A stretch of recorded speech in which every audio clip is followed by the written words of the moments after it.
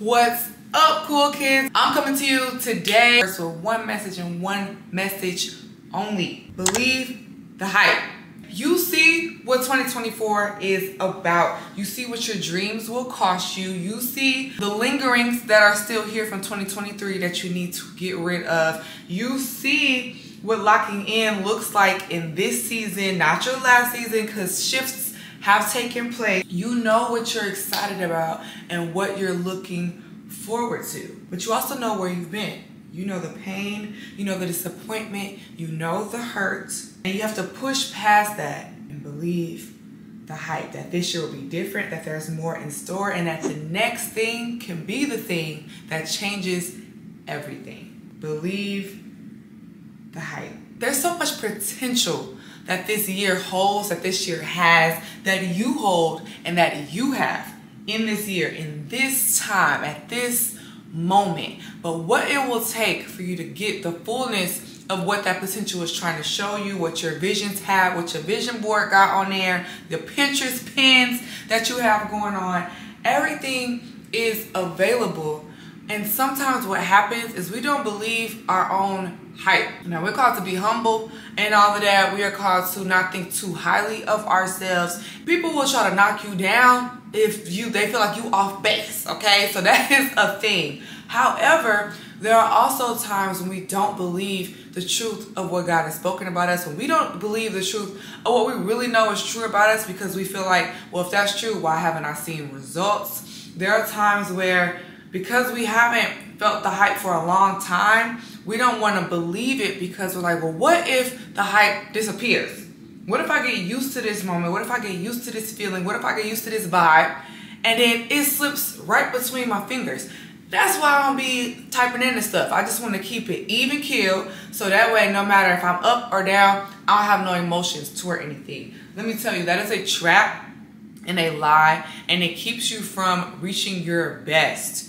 You have to believe the hype. When you believe the hype of an idea that you have, when you believe the hype of the potential of a season, that's how you're actually able to get to the more that you're trying to grasp. When you dumb it down, your body, your mind, your actions start to go in alignment with the dumbed down version of what you're thinking about. You actually don't strive for the highest order that you could be in. You don't talk to the people that could elevate you to the next level, because you're not thinking about the next level. You're thinking about 5 levels down from that level, because that's what's keeping your excitement at bay. That's what's not requiring you to walk in too much faith. So you're trying to keep it at the level that it's at right here. But when you believe the hype, when you tap in to like, okay, this actually is dope. This could actually happen. I could actually rock with this. Other people could rock with it. And there is a new level of a place that I could go. When you get to that space, that is when you'll start to be like, okay, now we're cooking with gas. Now we're doing something. And that only happens when you believe the hype. If you don't tap in, then you'll be tied to an old version of you, but that version don't fit either. And that's when we start to feel lost. That's when we start to feel void of having anything to say. You gotta believe the hype and dive in that thing, okay? I recently thought about Andre 3000, who we got introduced to as a rapper. He acted, if you watch The Four Brothers, you know he's in that. And most rappers or musicians, they'll have a little stint where they do, not most, but some people tap into their cinema bag, their cinema era. And so we had that. And that is what we know him as. He has hype from others about how he's supposed to show up in the world. We need another album. We need this collab. We need this thing. Then there was something in his spirit. There was something when he looked in the mirror, when he was going to be creative, that was speaking to him, and he felt good about it. There was a hype that was starting to build within himself about the next level. And the next level, according to the hype that he believed, the hype that he tapped into, that he gave birth to, actually had nothing to do with rapping. This man is playing the flute, root-a-toot-toot on a flute. That is not what anybody expected. That's not what the hype that was built around his name. When you hear the name Andre 3000, that's not what you think of. You think of Hey y'all, right? You think of International's Player Anthem, like you think about these lyrics that he has rapped. This, I mean, ain't no lyrics on there. What happened when he dropped the new album, when he even announced that a new project was coming? I don't know, Andre, okay? But I believe that he had to believe the hype within himself before he told anybody what the project was going to be. Why did he have to do that? Because there was an expectation that was there before. There was a him that was present before. There was a way that he used his voice instruments before that he was shifting. He was going to show up in a different way. And that way was exciting to him. It was authentic to what he felt at the time, how he wanted to express himself at the time. And in doing that, you have to believe that this is my best work. This is my best work for what I can create right now. And y'all are going to feel it. Whoever's supposed to feel it is going to feel it because I feel it. I believe the hype. Once he starts to shop around, you go on your press runs and you're talking about the upcoming project. You're sharing your feelings. What was your motivation behind it? What was the inspiration? How did you cull certain things together? People can see the excitement, and the hype then transfers. So I was hyped about your rap lyrics, and now I'm hyped about the flu, okay? And that happens not because I, as a listener, am personally looking for the next flute artist I can add to my playlist. It's because you, as a flute artist, are selling the hype to me. You're showing the hype to me. You're displaying it. It's radiant. It's bouncing off of you. And so now I want to tap in simply off of mere curiosity, if nothing else. And that led to the next piece. The next piece is he did a mini concert here in New York at this jazz club called the Blue Note. Dropped the tickets, he announced it. I saw it on Instagram. Tickets went up, it was sold out immediately. You couldn't get there if you wasn't there. With that happening, I'm sure it was very interesting because the hype that was built before this project, before this moment, before him sharing his creativity in this way, it was all for something that this is not. What the hype was, he didn't deliver on that. People want to rap and he ain't rap a lick. That's not what we got here. Hype was cultivated. That's the thing about hype. It can be cultivated. If you don't feel hype about something right now, if you feel like you're the only one carrying the hype and other people don't have it, it can be cultivated. It can be transferred. It can be demonstrated. It can be displayed. It can be shown. And when you show people, you'll actually find that there are people that share the same interests as you. They're excited about the same thing as you. You just had to put the feelers out there to get the response back. There is somebody out there that the very thing that you're thinking about sharing, they think about it all the time. It keeps them up at night. The very thing that you're wondering if it's going to land, if it's going to connect, how tied people are to the old version of you, the hype that you've heard about what you create and how you do, the new hype, the hype that you feel, that small flame that you feel on the inside, it can be transferred, it can be cultivated, it can grow. For it to do that, you have to believe the hype. You gotta believe it. You have to believe it. You have to put in work in that direction. You have to talk with some conviction and some fire about what you're doing. And you have to communicate it in the right way at the right time with the right people. As you do it, doors will start to open, and there are doors that can only come. Some doors, some doors only open with hype. Once you have this moment, once you have a drought, if you will, he didn't release a project for years. Even his features are far few in between. He ain't just hopping on everybody's stuff. When I finally show up and you see Andre 3000 on anything, even that alone is hype. You want to see what I'm doing. If it was rap, if I'm painting all day, you want to see what I'm up to. Because there has been hype. There's a consistency on how I deliver and what caliber of work I can deliver that makes people want to tap in, even though I'm delivering something new. If you look at Apple, there's hype with that. Okay, we're innovators. When we show up and we have our presentation, we're showing you stuff that you have not seen before. My first iPod, I fell on the ground, okay? I was like, Mama, thank you so much. I'm so happy. Like, I was so excited to have an iPod because I'm like, this is the future. Like, this is crazy. And this ain't my MP3 player, okay? Like, I can have movies on here, music videos. This is crazy. And the next time they drop something, the next time they drop something, it just keeps going up and up. And they're constantly delivering something. And we're getting new colors, there's new sizes, camera quality going up. And Apple's trajectory, I'm building up hype. So when I drop the link on apple.com, you get your new watch. That's what they do. You have to believe in the hype. If I'm a creator of Apple, you can't tell me nothing about Samsung. I don't care. The hype is over here with what we built, about what we cultivate, about how we show up. And there ain't nobody better that's doing it. If there is better, we're going to push ourselves to be better than that. The next rollout. That's what happened. We have to believe in our own hype, in our own potential, right, of what's to come. Sometimes the hype isn't that this is your best work. Sometimes it's like, I have fun creating this, that this is just where I am at the time and I like being in this space and I wanted to share that space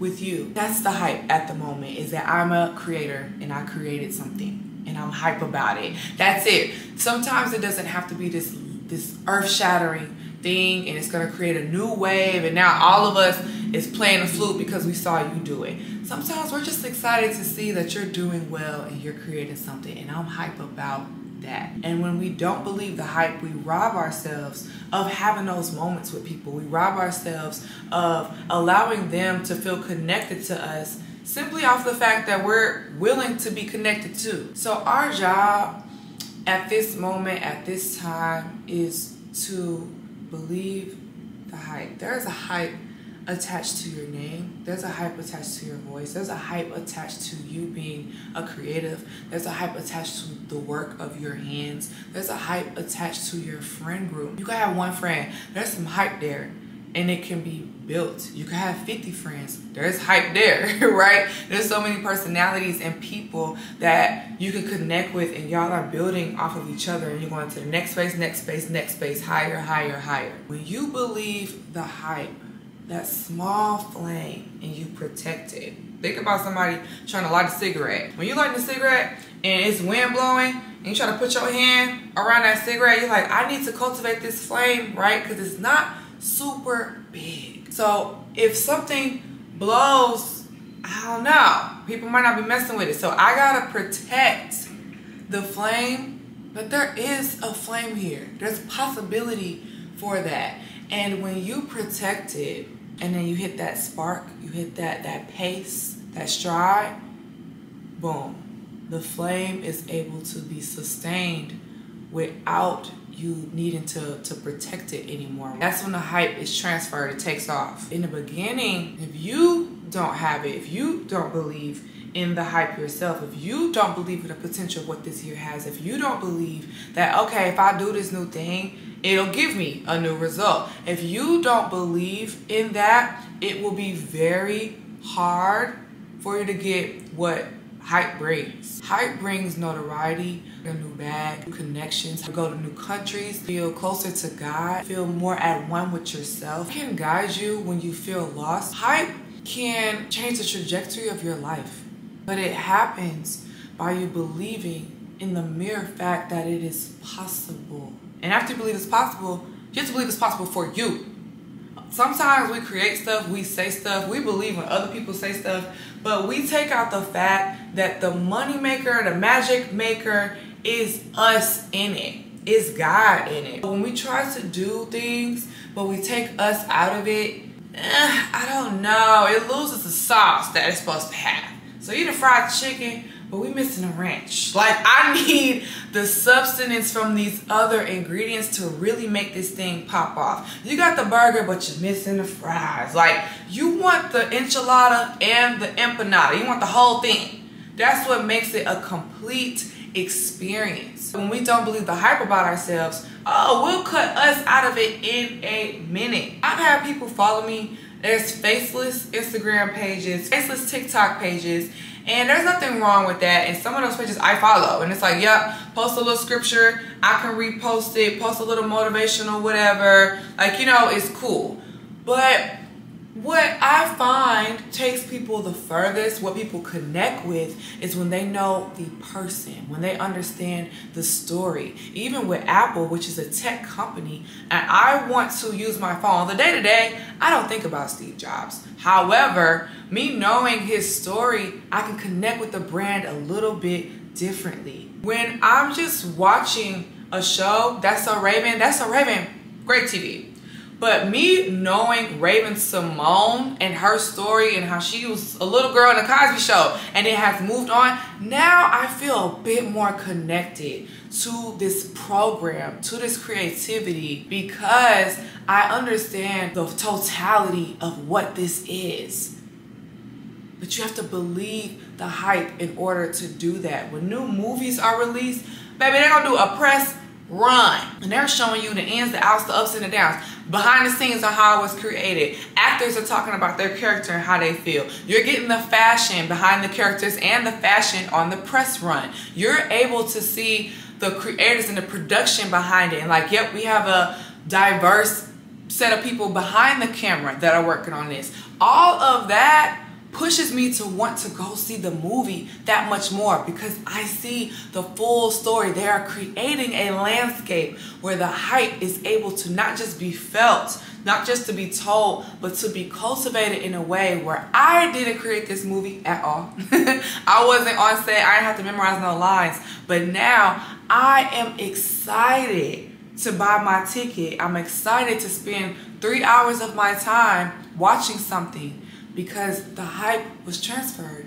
to me. And that same thing is possible for the things that we want to create, for the very places that we are being sent and directed to go.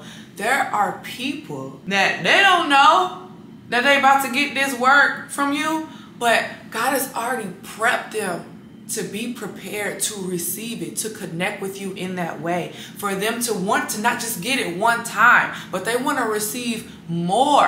When Jordan Peele first released his first movie, I didn't know who Jordan Peele was, like, what's T? And then I seen it and I'm like, oh wow. So then when his next film came out, I'm hyped before I even see a trailer, because I'm like, okay, your first one had me thinking, you had me on my toes, so let's see what you're gonna be talking about next. It happens all over. You can look in any sphere or sector at different writers. They write one book, their next book, you're hyped for it. Different TV shows. Season 1 was fire, you want to see season 2. Anybody that's releasing us an album and you really resonated with the album, the next time they release the album, you're front and center. What is it? What we talking about? Who's featured on it? That is how it works. Hype can be transferred. But for it to be transferred, it has to have a base. It has to have a start. And it starts with you. We hold the very hype that we're looking for.